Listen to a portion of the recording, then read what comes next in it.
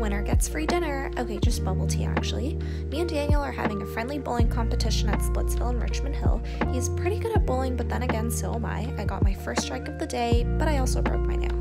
It's so cool that they have analytics on your game. I did have a few bad bowls, so I tried to switch up my technique by rolling it with two hands. Daniel won the first round and the second. I won the last round, so he won overall. As promised, loser gets bubble tea, so I did. We went to Coco's. You can also get food delivered to your lane and eat in their newly renovated lounge. They also had a cool mini golf range that was so big and a modern arcade area with the same digital ticket technology like the rec room.